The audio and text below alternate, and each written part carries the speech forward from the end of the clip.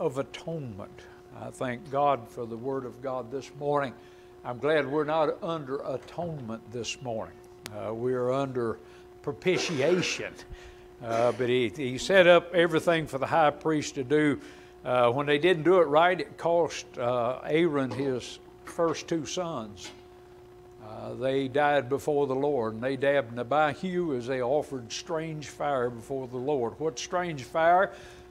They did something that was contrary to the Word of God. Listen, if this is the final authority for faith and practice, and it is, then we need to be biblicists and do things in a right manner, and they failed to do that. God struck them down before the Lord, and he told old Aaron, he said, don't you shed a tear, don't you bow your head, don't you mourn for them for what they did. He said they got what they deserved, and no. But what he did, he set the precedent for the priesthood. Now we get chapter 16, now he's taking them through the atonement. We dealt with that. He told them to bring a bullock for a sin offering, a ram for a burnt offering, then 2 goats, 2 lambs of the goats, and they were also for sin offerings. He used that sin offering for himself. First thing the priest did, he had to offer for himself. I believe that preachers need to be careful with their private lives and things they need to offer for themselves first. And I get up in the morning, I talk to the Lord about my sinfulness. Amen. And I'm not trying to live in open sin, but I realize what I am and who He is when I come to Him. And then begin to deal with other people, and that's what the high priest did. Now, when you get down to verse number 23, we find that here he has offered. In verse 23, he said, and Aaron shall come into the tabernacle of the congregation. Now, he went out, he took care of all the things that he needed to do. He doesn't have his priestly garments on. He's dressed in linen. Now, he told him to go back in. You go back into the tabernacle of the congregation and shall put off the linen garments. These linen garments were not the robes of the high priest. When we went through the book of Exodus, I put slides up here of how they dressed the high priest, and that was when he was representing men to God. But with these linen garments, he represented himself to God. Before he could ever offer atonement for the people, he had to take care of his sin problem first, and then go back and offer for the people. So now he said, you go back in, you put the linen garments off, which he put on when he went into the holy place, and shall leave them there. He didn't bring them back out. You say, what did they do with them? I have no idea, but you need to understand where the Bible is silent. And you got to be careful with speculation. The Bible just told him to leave them there. Now, I believe that was cleaned up in there just like everything else, but the Bible doesn't say anything about it. Why? Because we need to leave our linen garments in the holy place. That talks of our humility, our righteousness, and everything. He told him, you leave them there. And what he did, he told him in verse 24, and he shall wash his flesh with water in the holy place. Now, he's not come out yet. He just simply went in, took off all the linen garments, took an all-over bath. Amen. You remember probably some of you like us, every times in the winter time when we were living out in the country that you just took a sponge bath. We didn't have showers. We had outdoor showers. We took a 55-gallon drum and set it up on a stand and ran the gutters off of the roof over to that to catch the runoff of the roof, put screen wire over the top to keep the leaves out of it, and then had a little hose come out. You could turn that on and stand out there in front of God and everybody and take a shower. First time I took Barbara up there stage, she said, you mean take a shower out here? I said, it's either that or go to the spring, and let me tell you, that spring water's cold. So we took sponge baths, and then when we got a chance, we took an all-over bath, all right? Now, that's what he's talking about. He took an all-over. He said, wash his flesh with water in the holy place, and then put on his garments. Now he's going to put back on these garments of a high priest. He put the linen garments on in the holy place. He took the priestly garments off there. Now he takes them off the linen and puts his priestly garments back on. And notice verse 4, and come forth. Now he's going to come forth out of the holy place. When he comes forth, he's going to offer his burnt offering and the burnt offering of the people and make an atonement for himself and for the people. Now, he's ready to make the atonement for the people, the children of Israel. He made one for himself. He also made an offering for the altar and the mercy seat, and came out and did it for the brazen altar and went back in. Now he's offering for the sins of the people. He said, make an atonement. That word atonement means to cover or to put something off. I thank God again this morning that our sins are gone. That offering has been made once for all when Christ died on the cross of Calvary, died for our sin, and our sins are gone. Cast behind his back as far as the east is from the west, into the sea of forgetfulness, not to be remembered. You say, well, I remember my sin. God doesn't. Now, can God forget anything? No. But what happens is he chooses not to ever bring it up again. It's something that's settled with God. Somebody said, has it ever occurred to you that nothing has ever occurred to God? He's omniscient. But at the same time, how do you forget something? When somebody does something to you and forgive them, you're supposed to forget it. I preached a message one time on forgetting to forgive and forgiving to forget. That may sound a little, but forgetting to forgive. Sometimes we forget to forgive people. When somebody does something to you, forgive them. I had a man one time that stole a valuable piece of jewelry out of our house over here. They came in to spray the ceilings years ago, long time ago. And the young man took a gold ring, and he took that and he put it in his pocket. He was a drug addict. He was working with his dad.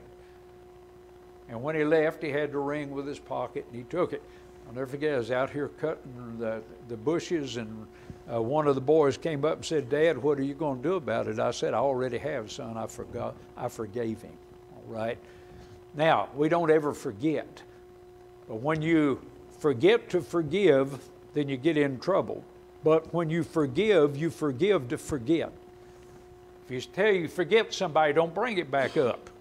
You know, somebody says, I forgive you, and the first time you get in a fuss, they bring up the old issue back here. Why? They haven't forgiven you yet. So we find the atonement is a covering, and he offers for himself and for the people. Now, look at verse 25, and the fat of the sin offering shall he burn upon the offering. That was a very important part. I like fat. Anybody like fat? Hey, I love fat, man. I love it steak trimmed with fat. I want you to cook it to where it's a little crisp. You talking about the best bite of it. I eat fat back. I'm a southerner, all right? Hey, I eat hog jaw. I eat all this. Got a lot of fat in it. I like that. Hey, fat's good for you. Fat's good for you. Hey, you need fat into your diet.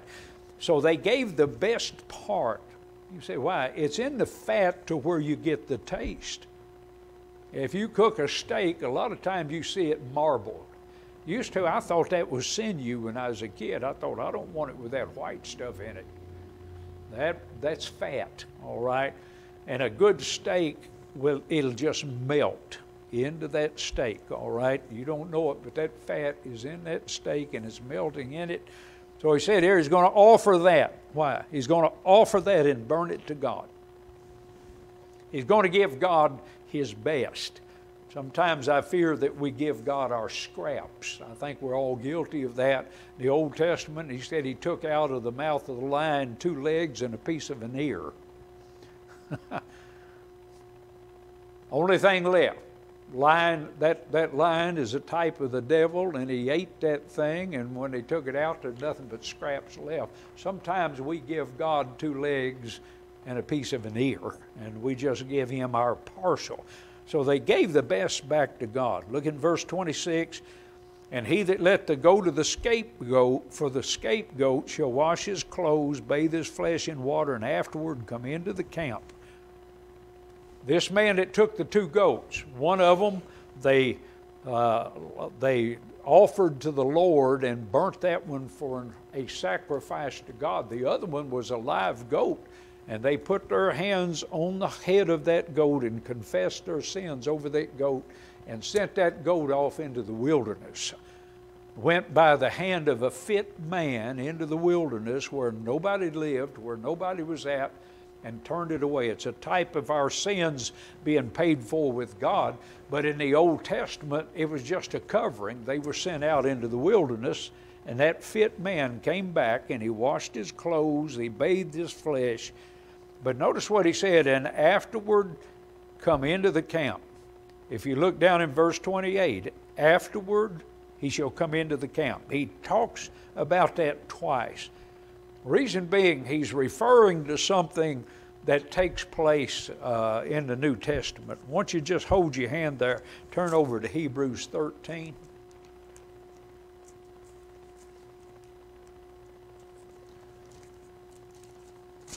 Love the book of Hebrews, writing to the dispersed Jews. Hebrews chapter number 13. We'll look at two verses, verses 12 and verse 13. I'll wait till you get there. Very important verses.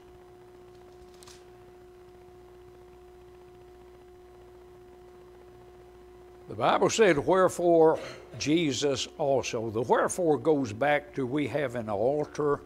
In verse 10, whereof they have no right to eat, which serve the tabernacle, for the bodies of those beasts whose blood is brought into the sanctuary by the high priest for sin are burned without the camp. Wherefore Jesus also, that he might sanctify the people with his own blood, suffered without the gate. Now, when Christ died, they took him to Golgotha, which was outside of the city walls. They took him outside. They didn't want to crucify him inside of the city because that would have messed up their religion. So they took him outside of the gates, and he suffered there. Now, notice what it says in verse 13. Let us go forth therefore unto him without the camp, bearing his reproach. Now, how do you come to Christ? You got to go without the camp, folks. God's not a camper. God doesn't. So many times people ask me, what camp are you in? You know, they're talking about, are you Calvinist? Are you not? Are you this? Are you that? I tell them I'm not a camper, folks. I believe that we need to stay with the Word of God. But when we go to Christ, you need to understand that we bear the reproach of Christ. The minute you tell people that you're saved, they start watching you. You ever notice that? Oh, if you slip up and say one word, they say, yeah, that's what I thought. You know, they don't realize that we're still human in nature. But at the same time, when you get saved, you go without the camp. You go to the cross, which was outside of the gate of the city and outside of the camp. And he said, hey, let us go forth therefore unto him without the camp. If you live for Christ, you're going to be outside the camp. You're going to be outside of the norm. You're going to stand out. You're going to catch reproach. The Lord said, yea, and all those that live godly in Christ Jesus shall suffer persecution. He said, they hated me. If they hated me, they're going to hate you. This world's not going to love you if you live for Christ. They're not going to do that. It's just the way it is. Now, when you go back to the book of Leviticus again, he took that goat out. He came back, he washed his clothes, bathed his flesh in water, and after he had done that, he came into the camp. Verse number 27, and the bullock for the sin offering, and the goat for the sin offering, whose blood was brought in to make atonement in a holy place, shall one carry forth. Now, what are they going to do? They're going to take the bodies without the camp. Notice what he said. Shall one carry forth without the camp. There's that terminology. They shall burn the fire, their skins and their flesh and their dung. So they burnt the bodies. They took the blood. What makes atonement? The Bible said without the shedding of blood, there's no remission. Christ died for our sins. But folks, what happened was his death on the cross could not take away sin. He had to take that blood that was shed. It's by the shedding of blood.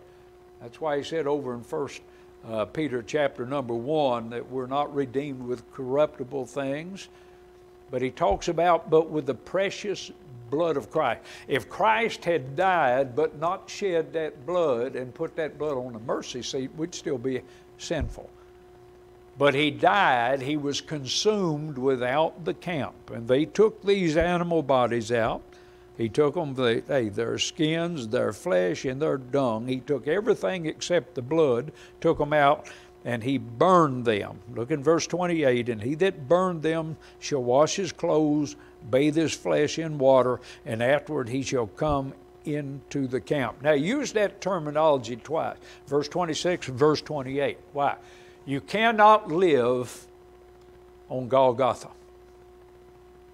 Folks, we're in the world. We are not of the world, but we're in the world. Listen, we've got to live in society. We've got to live within the people. We've got to set an example for people. Hey, how are they going to hear without a preacher? You say, well, preacher, you need to go tell them you're a preacher.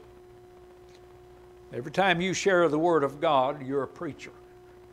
That's not a pastor in the pulpit. You're a preacher. You're preaching the Word of God. So then faith cometh by hearing, hearing by the Word of God. I can't reach everybody in Lawrence County, but you've got people that you know that I'll never see. I'll never have any interaction in. So we're all involved in this.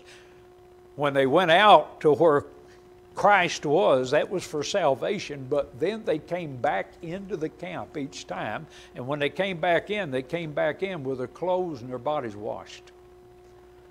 When we walk among the people in this world, we need to walk with a clean mind, with a clean mouth. Like I said, they find fault with you so quickly, and I've got to be careful. I'm a jokester. I like to play with people in Walmart. When I'm handing out tracts, I'm messing with them all the time. I enjoy people. I'm one of them funny guys. I catch them on these little scooters driving around. First thing I do is pull them over, tell them I want to see your license, registration, and proof of insurance on that thing, you know, and get them laughing a little bit. Or I pull up beside them. I got up beside of one lady one time. I said, "You want to race?" And she wasn't on one of those. She was on one of these that she had. She said, "I can go 5 miles an hour for 50 miles. I said, "I think I'll stay on the porch." All right, I'm not going. Hey, we do that. We've got to live among these people. Now he's talking about, though, when you go to Christ and come out, one, you're clean positionally. You need to understand there's 3 aspects of sanctification. There's your positional sanctification. That's when you come to Christ, He sets you apart for the world. Listen, you're saved forever. You're saved from the penalty of sin. Then during life, you have what's called practical sanctification. That's where we are living a little closer to God every day. We're laying aside the things of the world. It's progressive in its nature, but it delivers us from the power of that sin, and sin has power. Sin, I thought about people with addictions this morning and everything, and let me tell you something. Sin has power to hold. It has power to destroy. And then you have permanent sanctification when one day He'll remove us from the presence of sin. So he's talking about when you go to Christ outside of the camp, you can't live there, folks. You've got to come back in the camp. We've got to live in front of this world and be a witness to them. Verse 29, and this shall be a statute, a law, forever unto you. Now, he's going to tell them as long as this law works, you're going to do it. How long did they do this? They did it actually until Christ rent that veil in half. Boy, he rent that thing from top to bottom when he died on the cross of Calvary, and then when he resurrected. Titus of Rome tore Zerubbabel's temple down in 70 A.D. 70 A.D., he just leveled that thing. The Lord already prophesied, not one stone will be upon another. So we find here a statute forever unto you. The 7th month on the 10th day of the month. Now, the 7th month is our October. Their year starts in Nisan. Nisan is in April. So you've got April, May, June, July, August, September, October. So the Day of Atonement is the 10th day of October. It's in the fall. A lot of things happened in the fall, in the month of October. Matter of fact, I believe that the Bible teaches that that's when Christ was born. He was born in October, toward the end of the month, what we would call October, not December. Now, we'll celebrate next Sunday the birth of Christ. I'm all in. I don't have any problem with that at all, folks. But shepherds were not abiding in the field with their flocks in the middle of the wintertime. They took them in and they cornered them up. It was too cold. It snows over in that country over there, in the hill country. They have snow just like we have snow over here. So you find that they weren't there, and we understand that John the Baptist was born in the last of April. The Bible teaches that. He was 6 months older than the Lord, which takes you to October, last part of October.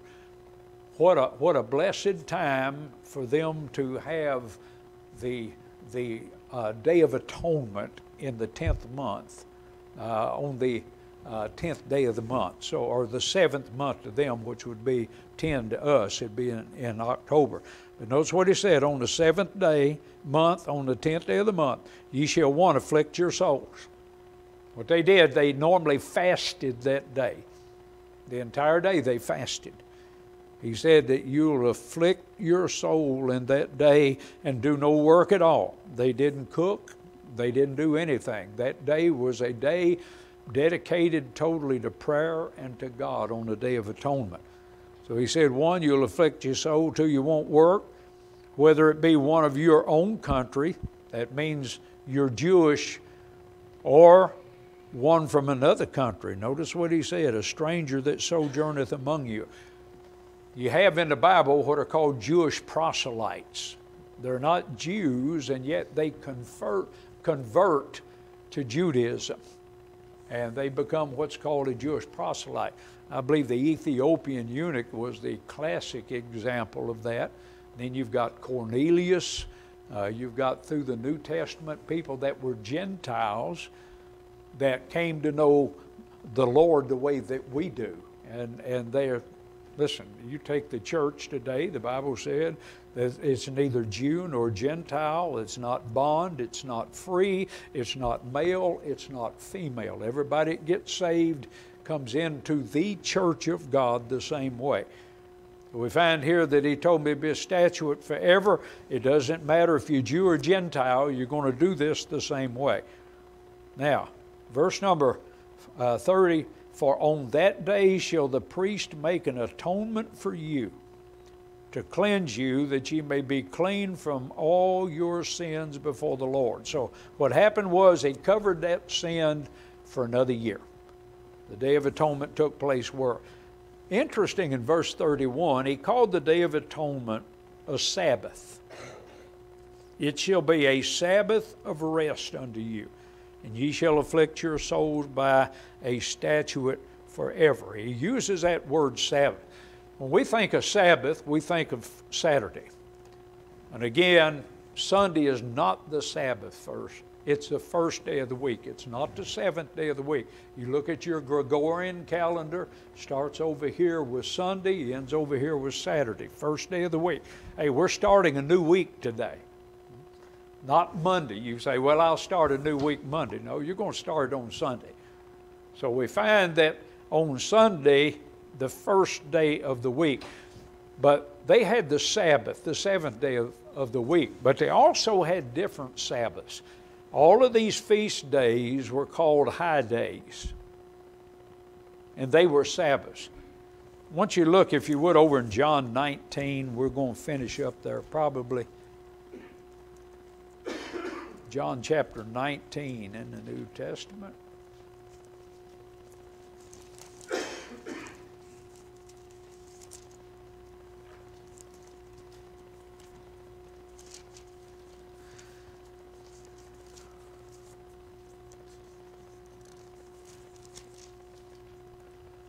John chapter 19.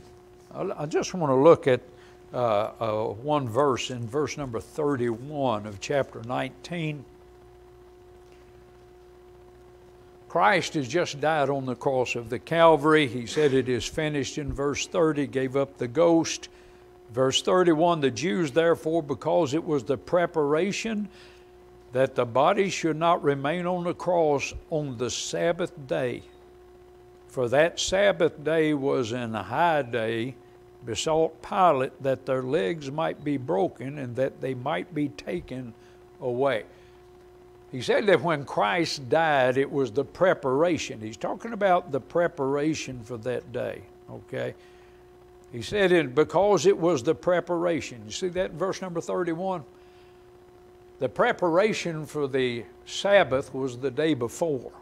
There's a lot of things that they did on the Sabbath or the day before the Sabbath. They did their double cooking. They did a lot of things because they didn't cook on the Sabbath or the seventh day of the week. But when Christ died, it references that to the preparation of the Sabbath. You've got a lot of people today that still believe in what they call Good Friday. They said Christ died on Friday. Christ didn't die on Friday. The Bible said as the Jonah was in the belly of the whale 3 days and 3 nights. That's 72 hours. He said the Son of Man be in the bowels of the earth 3 days and 3 nights, 72 hours.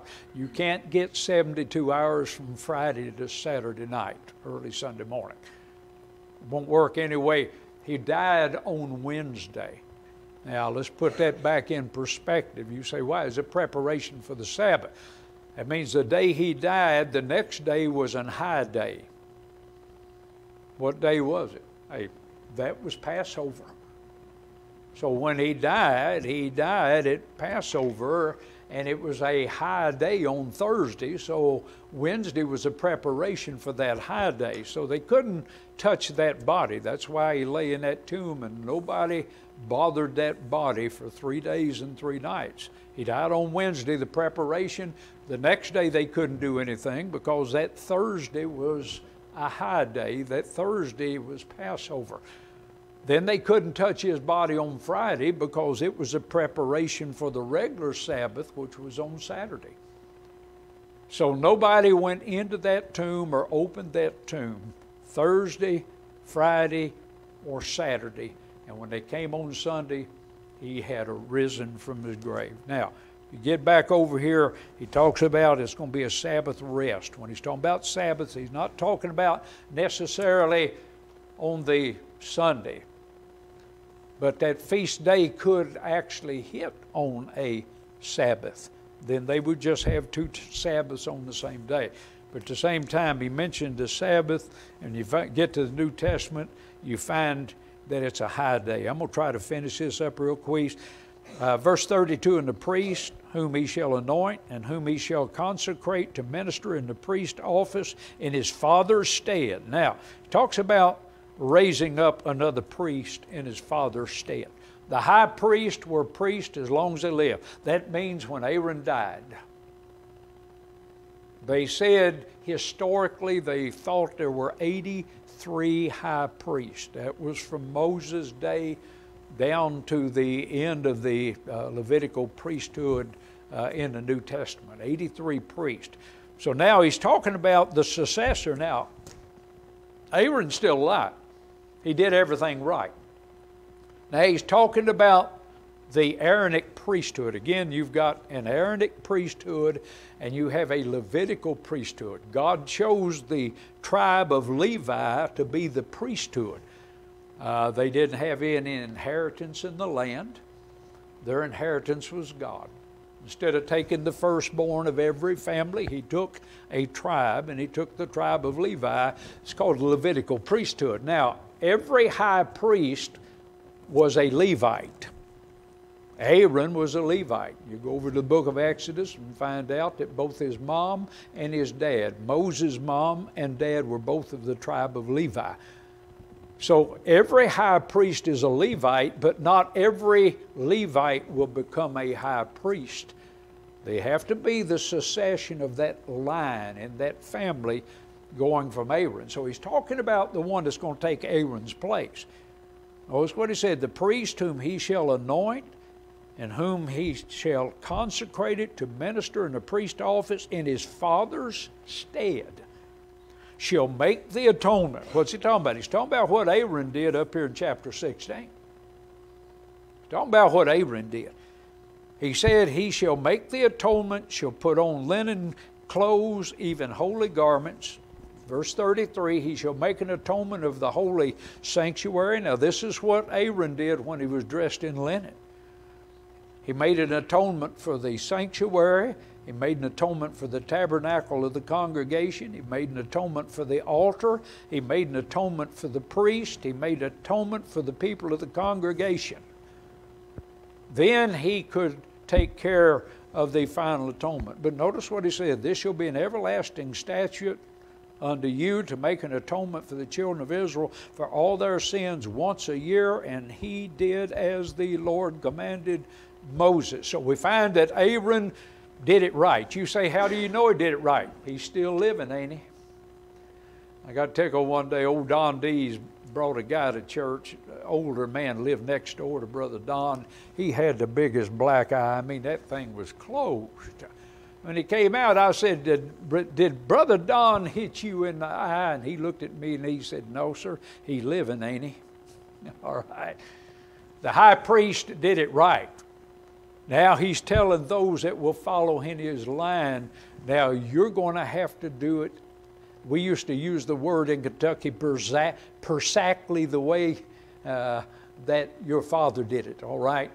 What he's setting up here, this is not just for Aaron, and then they can later do anything they want. There's no variation under the law. For as long as they had that priesthood and they had the law, they did chapter 16 jot and tittle the same way all the way through. He made sure that they understood the law. Then with Nadab and Abihu, the penalty under the law. If this high priest didn't get it right, folks, he died. And he died before the Lord. And he told his successors, listen, you're to follow the way of your fathers. You know, we bring that down to today. The Bible talks about that we're to maintain the old paths. Seek those old paths wherein is the good way. You look back to our forefathers. I'm not talking about modern religion. We're to maintain the ways of our forefathers, and they're called the old paths, and they're well trodden. They're well trodden. They're easy to understand. But the people said, we'll not do it. And that's where we are today. We as God's children need to remain in the old paths. This new modern, newfangled religion going on out here dancing in the aisles and rock and roll bands, and hey folks, they have no resemblance to what God ever intended a church to be like. We're not an entertainment center tonight. We're going to have a lot of extra singing. We're going to have a good time tonight. But we're not here to entertain folks. I don't want the people that sing up here to entertain you. We've gotten into that so much, even in the independent Baptist movements. You know, they got all these big singings and the Smokies and all this type stuff up there. People that drive 500 miles to be entertained, they won't drive across town to worship. What I want God's people to do tonight, I want them to worship. I don't want them to be entertained. We're not entertainers. But as we sing as unto the Lord. As we play instruments, we play as unto the Lord. Everything is unto the Lord. All right, that's what he's telling them here. He said, you've got to follow the way of your fathers. If our fathers were wrong, then we're in trouble. But friend, if we don't follow our fathers who were right, then we're still in trouble. So we follow the old paths, and that's what he was doing with them. Let's have a word of prayer. Father, we love you. We thank you, Lord, for the day. I pray, Father, that you would meet the need of every heart today, Lord. You knew what we needed before we ever came to church. And I just pray that God would, through the Word of God, through the singing, through the fellowship, Lord, just meet the need of every heart. I pray you'd bless this day, Lord. Make it a special day today. Make it a good day. And we love you. In Jesus' name we pray. Amen. All right, we're going to the prayer rooms.